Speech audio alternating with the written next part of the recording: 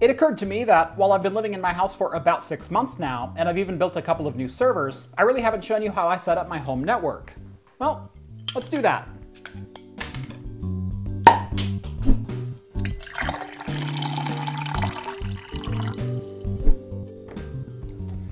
Let's see here, we got Irish Red, Stout, IPA. There it is. It's a Fractal Design Celsius Plus S24 Prisma. All right. However you're trying to stay cool, make the right choice with the all-new Fractal Design Celsius Plus line of all-in-one liquid coolers. Available in 240, 280, and 360mm sizes, along with your choice of dynamic or Prisma RGB fans, you'll be sure to find the right cooler for your system. Click the link down in the video description to learn more. Welcome back to Craft Computing, everyone. As always, I'm Jeff. Like I said, when I moved into my house about 6 months ago, I set up my home network rather quickly, mainly because the 6 months prior to that, I hadn't really been making videos on a regular basis, and so getting back up and running was priority number one. Priority number two was, well, unpacking the rest of the house, and I think we finally finished that one up last weekend, so I can finally show you what I've built in here. So let me go ahead and grab the camera and you can come along for the ride.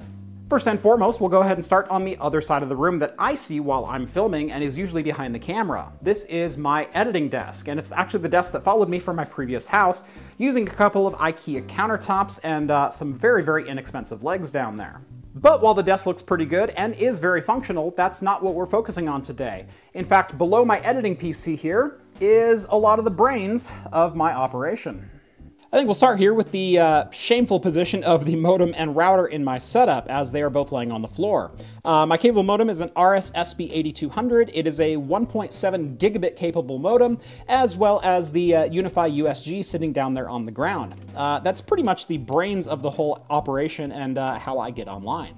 And if we follow those cables up from there, we will see the rest of my studio network mounted up underneath the desk.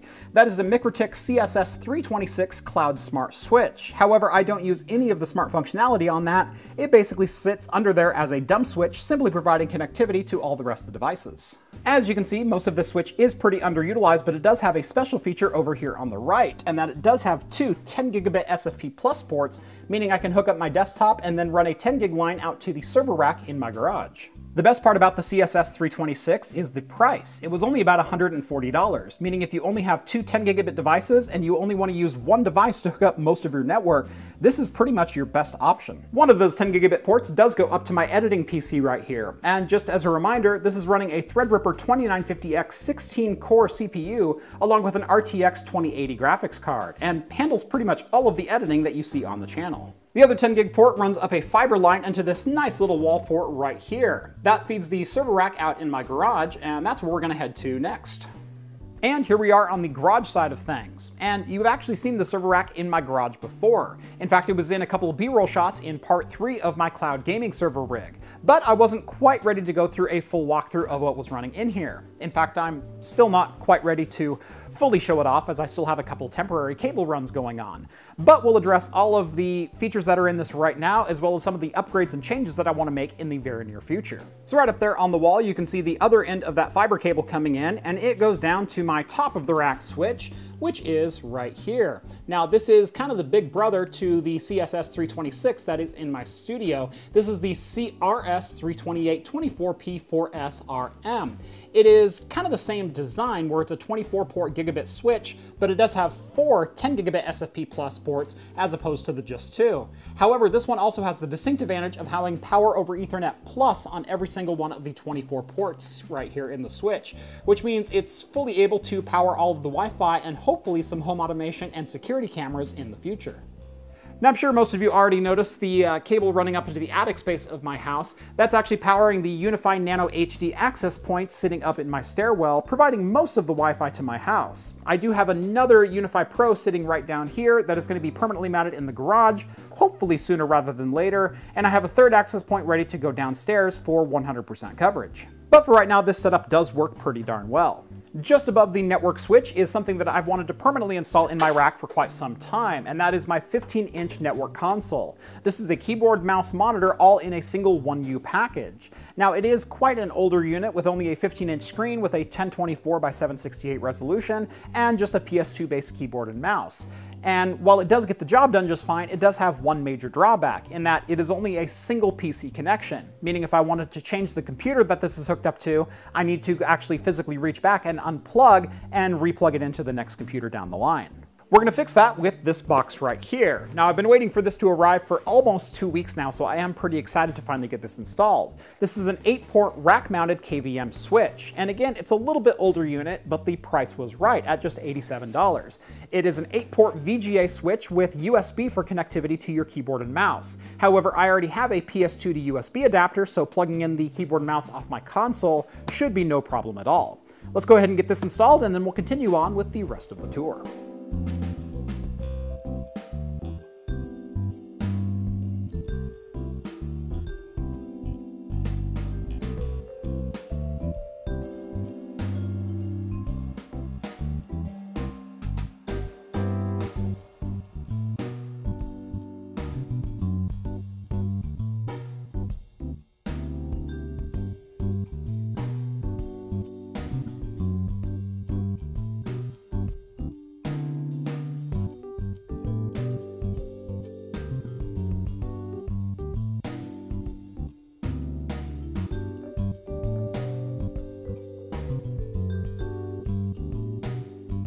Now that it's screwed into the rack, let's go ahead and get this thing wired up and go through a couple of features here. Now, when you first saw me screw this into the rack, you saw me put it on top of my monitor console.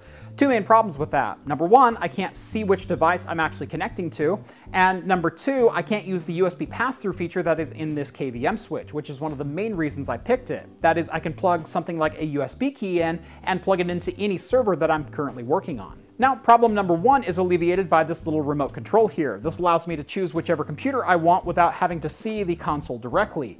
However, problem number two, I still can't plug a USB key into the front of this, so I went ahead and moved it right below the network switch in the rack. One of the really nice things about this KVM switch is for $87, it includes the switch itself and includes all of the cables that you need. So it includes 8 of these console cables. There's a VGA plug on one side, and the other side has another VGA plug, but with a USB header. This end goes into the server you want to control. This one goes into the KVM switch and passes the USB and VGA through the single cable. The other cool thing is this is actually USB bus powered, so as long as you have this plugged into one powered on server, your KVM switch will have power. It doesn't require any external power bricks. And just like that, we have a working KVM switch.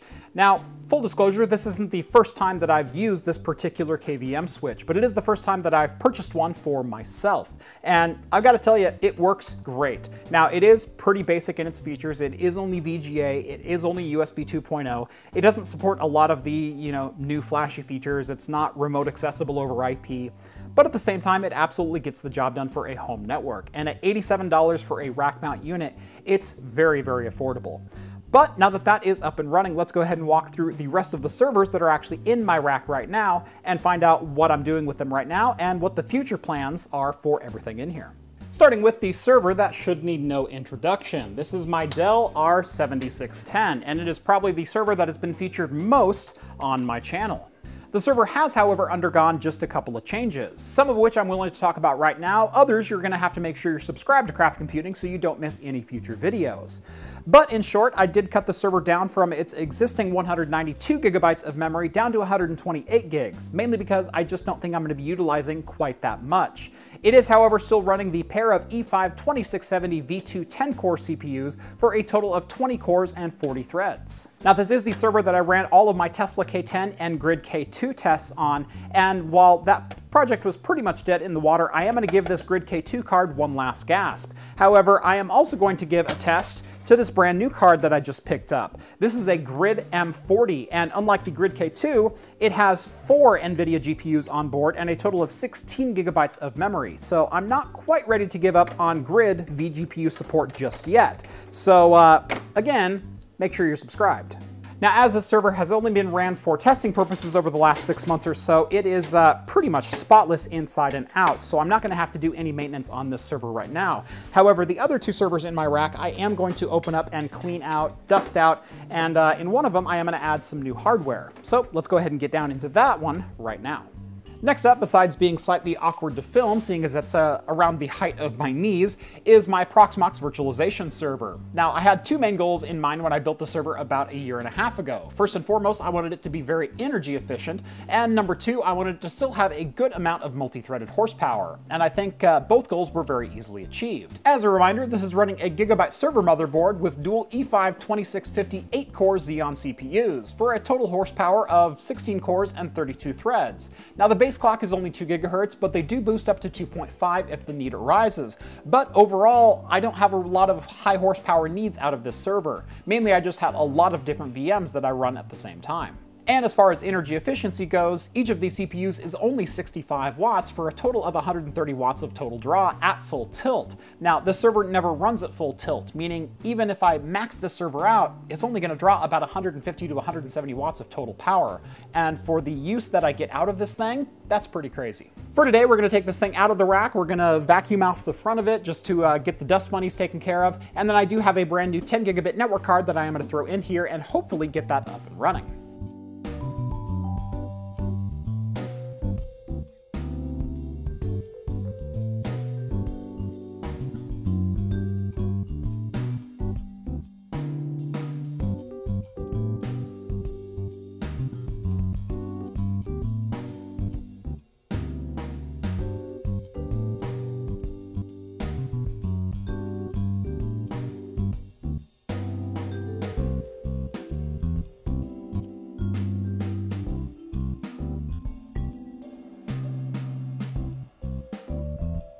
And finally, last but not least, all the way at the bottom of my server rack here, well, that one.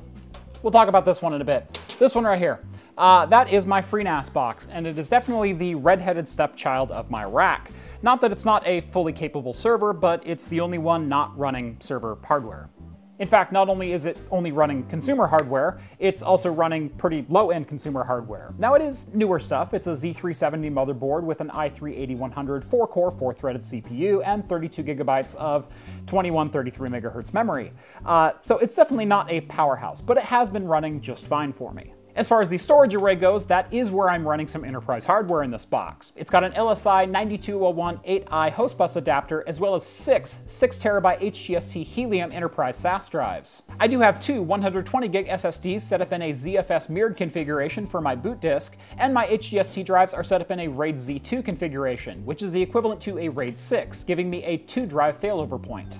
Now, the FreeNAS box I'm not going to pull out of the server rack just yet. I'm just going to vacuum out the filter on the front of it.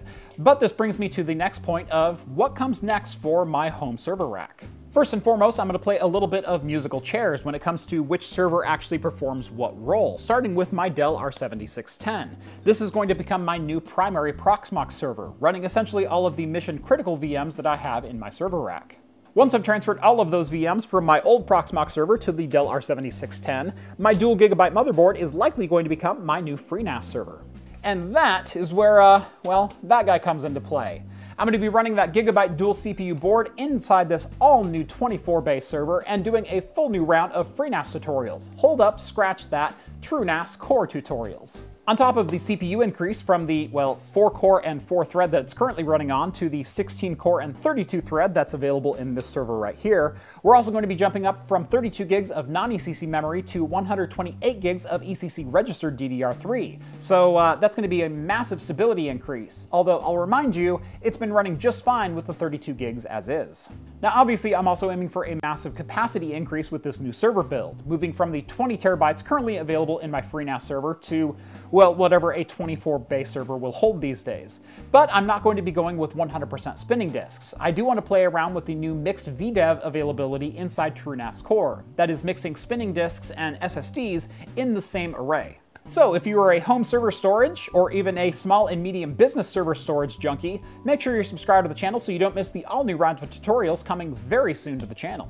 And there you have it. That's how my home network has evolved since pretty much the day I moved into this house. As you can see, there's already been quite a bit of work done, but it's still got quite a ways to go to get it to exactly where I want it to be.